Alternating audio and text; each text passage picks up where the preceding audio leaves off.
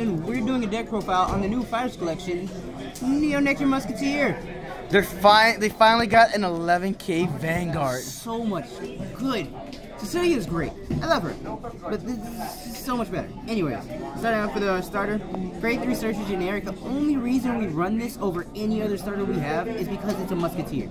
That's the only reason. Set 17's around the corner. When set 17 comes out, but it's not here. It's not here. All right. Stop so that's out of the way. We got 4 Break Ride. Is that a guy? Yeah, it's a guy. Nah, he's a bitch. He's not a Musketeer. The only reason I run him is because he is a Break Ride, and he combos pretty well with the Ali, which is the new grade 3. Basically, his effect is Counterblast 1 after being ridden, copy 2 units on the field, and he gets to call 2 copies. He gets to call the 2 different copies on the field, and then you get 10K. Also, his 2K boost is when he's boosted, he gets 2K. So he's a 20 column by himself. Well, him and a booster. Holly, the girl. Just everything I wanted. Everything I needed. You only like her because he's 11K. No, her effect is amazing too. I can literally sit you at 3 damage and then wait till you let me hit. Anyways, so you let me hit. And when you let me hit, you fucked up. You know, fucked up. But anyways, her effect is Counterblast 1. Counterblast 1 every... Counterblast 1, and every time, whenever a unit is called from deck, you Counterblast 1, and then you get to, what are you doing? God damn it. Continue, Every sir. time a unit is called from deck, you Counterblast 1, and it gets a crit. It doesn't seem like a lot because it doesn't boost it, but that crit's scary. It's easy to guard, yeah, but you're making sure they use those perfect guards. If they don't have the perfect guards, you break through that shield. And second ability actually fuels her own ability. Breakthrough shields? You mean like the Mentor Police? Shut up. Second ability is actually fuels her own. Her first ability is kind of Soul Blast 1, kill off a Nectar, kill off a Musketeer event, rear guard, and then call another one from top deck, top 5. That's what she does. She's great. Grade 2 lineup? Grade 2 lineup. 4 12K attackers. You need them? Yeah, make 24 columns. Make 19 columns. Get over that stupid cross ride bullshit. But I love cross ride. Yeah, I do too when I'm running it. Damage on flipper? Damage on flipper, that's pretty much simple. Don't let him hit, guys. Oh, don't let him hit. You don't have a choice. You wanna know what I do? Most times it's 2. Most times you will get 2 of this faggot in I your will hand. guard him like the little bitch that I know I am. And then one of my favorite cards in this set now. The promo. Pansy. She's a promo. She is only 7K, but you know what? That's fine because her effect would be too free otherwise. She literally calls her. She's a generic grade 2 that when it's called, look at the top card of your deck, and if it's the same clan, if it's a Musketeer, you call it.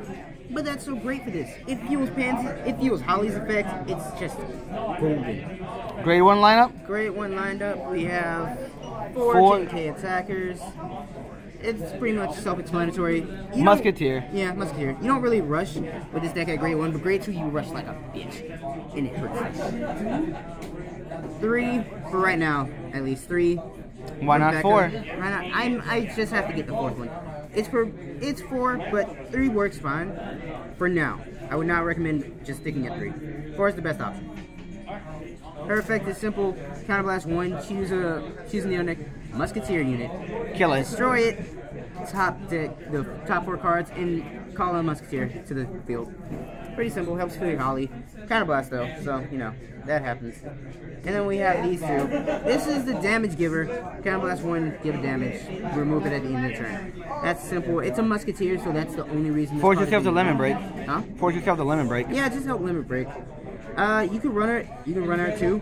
I have decided not to, only because she is 6K. That is literally it. And I don't care about giving myself damage too much. Next one is Lady of the Sun Force. She's basically a Ginjo. I plan on taking her out once I get the last Rebecca. But it's not a bad ride target because it's just something to Soul Blast. And prevent it being Great Lock. Yeah, prevent being Great Lock. It's simple. And the most important grade 1. You sadly have to run this ugly faggot, Antonio. You don't have to run him actually. You really don't. You need 4 perfect guards. What are you talking about? You need 4 big. perfect guards, but you don't need 4.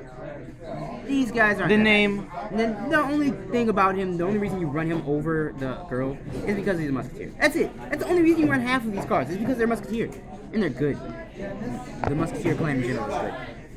So that's great. One lineup. Now trigger lineup. We have 6 draw. 6 stands. Stands. I'm a crackhead. 6 stands.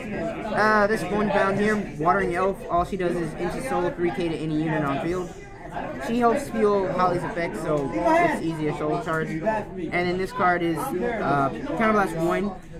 Top deck the top 4 cards and call a unit, put this at the bottom of the deck and shuffle it. It's really good to fuel Holly's effect, and if you get it in hand, it's a and put triggers back. Yeah, put triggers back. Back in the deck. It's great. It really is good. These are great. Don't overuse it. You have to know when to use it. And then we have 6 crit, 4 Night Queen because it's a Musketeer, and then 2 Chestnut because it's a crit. We don't have all Musketeer triggers yet. And then finally 4 heals because you need them. Yeah, you need them. And thank you for watching my deck profile. Team Ubermensch signing out.